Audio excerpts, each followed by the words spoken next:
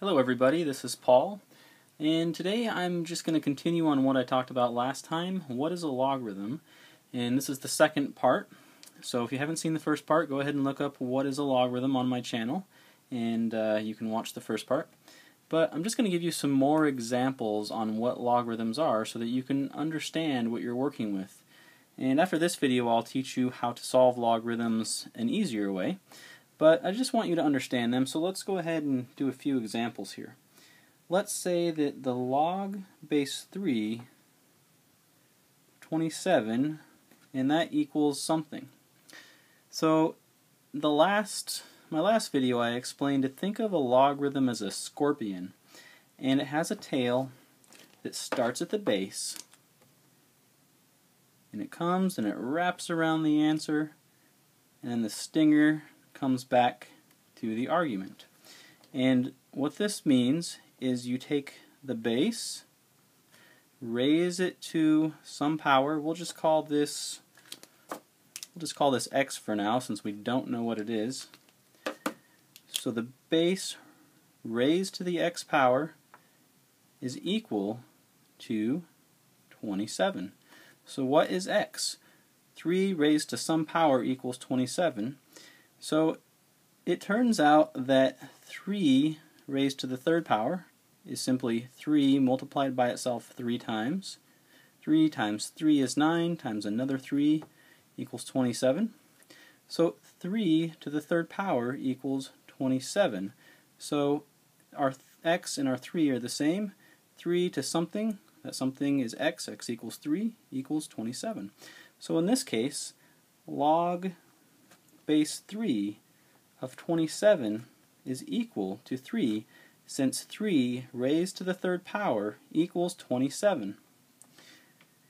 So let's try one more example here. What if we had log base 4 of 16? And that's equal to some number. Well, we just take 4 raised to some power equals 16.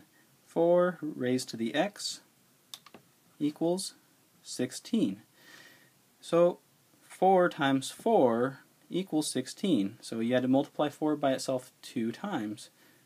4 times 4 equals 4 squared equals 16. So 4 raised to the x power, which would be 2 in this case, equals 16, following the scorpion tail. So in this case, log base 4 of 16 equals 2. So I haven't really showed you how to solve these yet. I'll be doing that in a few more lessons.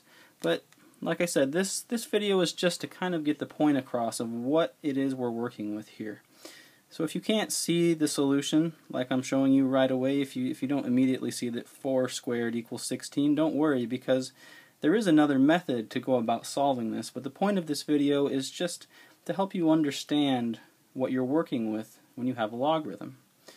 So just to let it sink in, I'll do one more example, and then I'll move on and do something else with logarithms. So for the last example, we have log base 2 of 32 equals some number.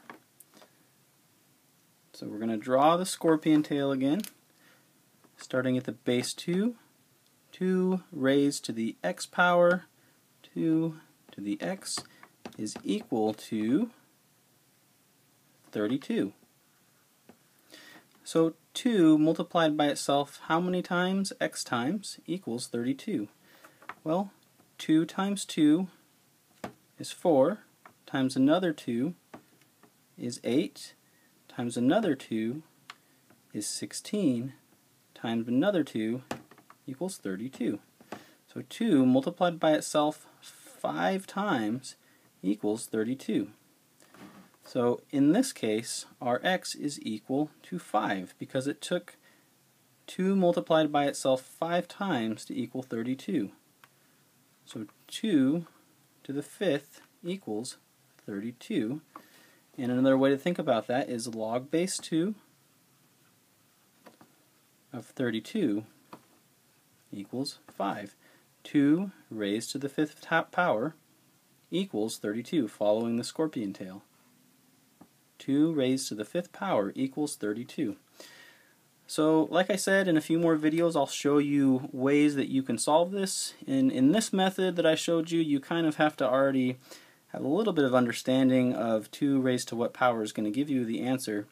But there are ways to solve this so that you can actually do some algebra and get x equals 5. And I can show you that in a few videos, but for now I just wanted to let you kind of get used to logarithms and what's going on with logarithms and how they work. So anyway, stay tuned for more videos and I'll explain logarithms in more details, and I'll teach you a few tricks to make it easier for you to solve these types of problems. So anyway, thank you for watching, and have a great day, and don't forget to subscribe.